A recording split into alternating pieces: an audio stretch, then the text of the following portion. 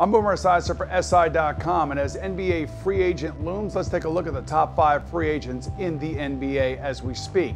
Number 1, far and away, has to be LeBron James. He decided to opt out from his contract with the Miami Heat. I fully expect him to stay with the Heat, but he has to be obviously the most attractive player.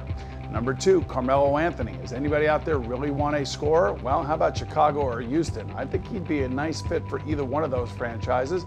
But I do believe, because money talks, it's all about respect and status in the NBA, most likely he's going to stay with the Knicks. I would advise against it, but I think he's going to come back and he will stay here. Number 3 has to be Chris Bosh, and the only reason he's opting out is because Pat Riley is saying, we're going to pay you and we want you to stay here and we want you to stay with LeBron James. Number 4 has to be Dirk Nowitzki from the Dallas Mavericks. I can't imagine that Mark Cuban would let Dirk run. He's going to stay there. He's a lifer. He'll be a guy that will go down in Mavericks history as their best player ever.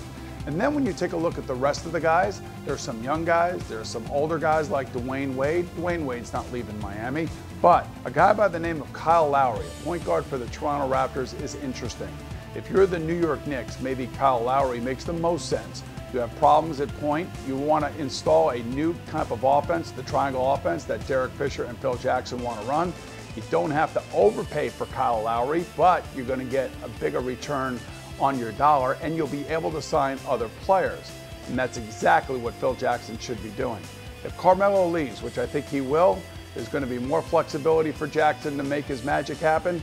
But if he stays, that's where it really gets dicey, and I doubt they'll be able to fit Lowry under the cap. But Lowry is going to make somebody very happy at a reasonable price and give them a top point guard in the NBA. I'm Boomer Esiason.